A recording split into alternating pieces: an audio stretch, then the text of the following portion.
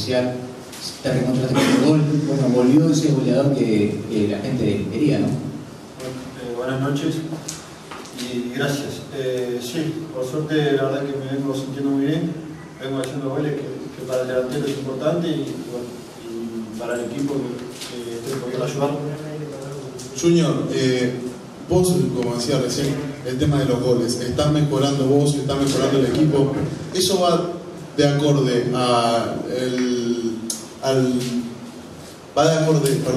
los resultados que están teniendo, o a qué ustedes le llaman, o por dónde pasa la mejoría un poco de Peñarol? Y bueno, la mejoría sin duda por el trabajo que venimos haciendo toda la semana, en cómo está jugando el equipo, en cómo estamos entendiendo la idea que nos pide Fernando y por el esfuerzo de todos los compañeros y de todo el equipo, las cosas vienen saliendo por suerte, gracias a Dios para nosotros. Junior, por acá.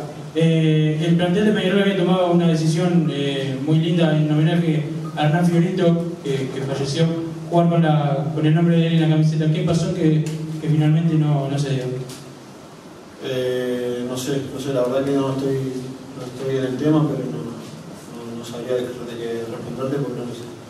Junior, hablabas del trabajo, ¿verdad? Que eso lleva a la mejoría. Desde el punto de vista anímico, ¿por dónde pasaron esos cambios para llegar al Peñarol de hoy que se tiene otra confianza?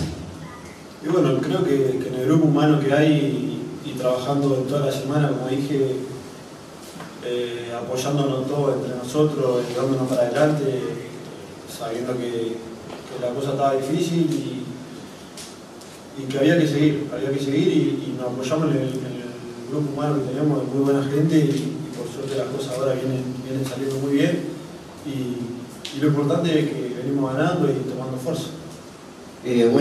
Dos partidos directos que a los hinchas siempre quieren jugar, Cerro y Nacional. Ahora, ¿cómo se nota ya la semana o se vuelve ya olor a clásico en el vestuario?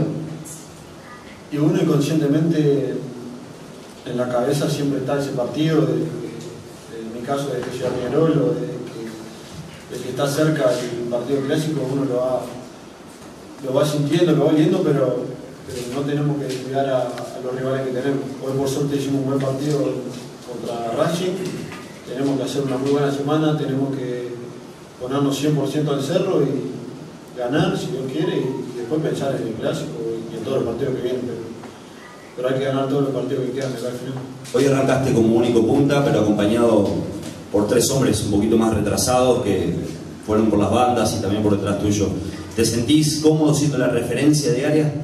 Sí, la verdad que me siento muy cómodo y bueno, yo el Liverpool jugué siempre solo arriba y me siento cómodo, me estoy sintiendo cómodo, pero no yo solo, sino con la llegada bueno, en este caso de Libre, de Albarracín, de Rossi y Monaita, bueno, me siento cómodo, pero con la ayuda de todos ellos.